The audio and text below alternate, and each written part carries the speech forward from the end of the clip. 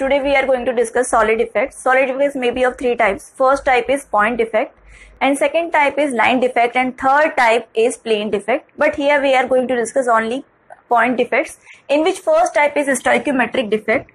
Stoichiometric defect means there will be no change in stoichiometry of any compound, or we can say there will be no change in ratio of any compound. If I write FeO here, if ratio comes out 1:1, then it is stoichiometric. But generally we see that ratio is less than 1 for iron. In that case, it will become non-stoichiometric compound.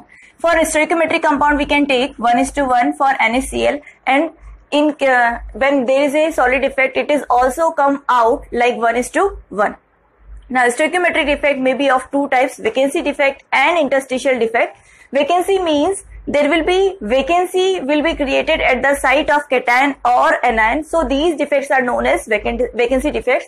Vacancy defects are known as Schottky defects. If we take example of NaCl, and here we can see the crystals of NaCl, plus is showing the sodium plus ion and minus is showing the chloride ion.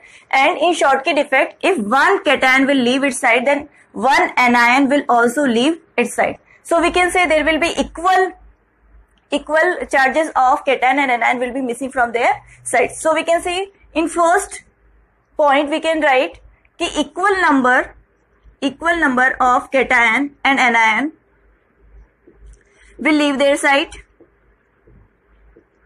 And second, as we know, as equal number of cation and anion will leaving from their side, so it will be electrically neutral. This type of crystal will be electrically neutral. In third type, as we can see that cation and anion is missing from their side, so density will decrease. In this type of defect, density decreases as vacancy is created in place of cation and anion. Now, last example we can take NaCl, AgBr, KCl. All are examples of Schottky defects. As we know, here vacancy is created and equal number of cation and anion missing from their sides, so it will be electrically neutral as well as density will decrease.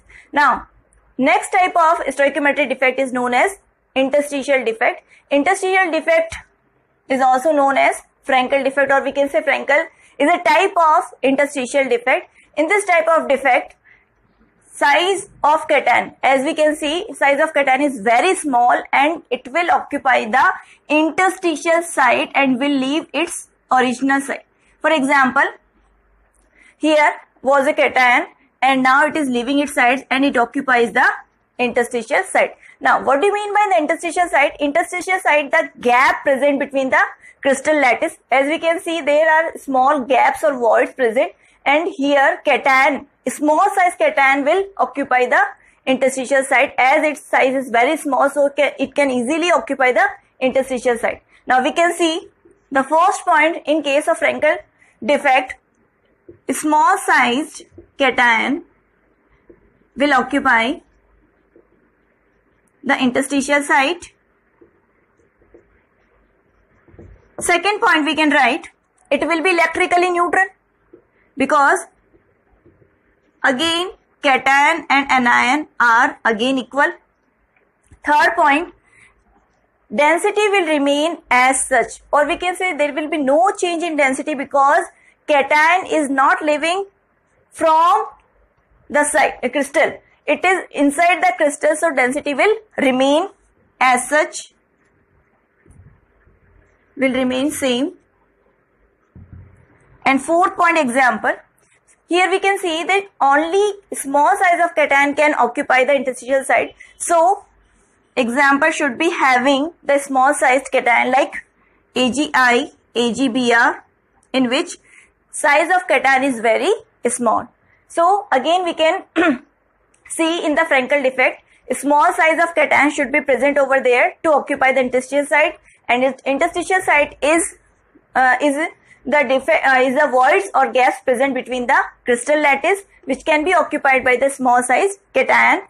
It will be electrically neutral, density will remain as such, and example will be AGI, AGBR, ZNS, etc.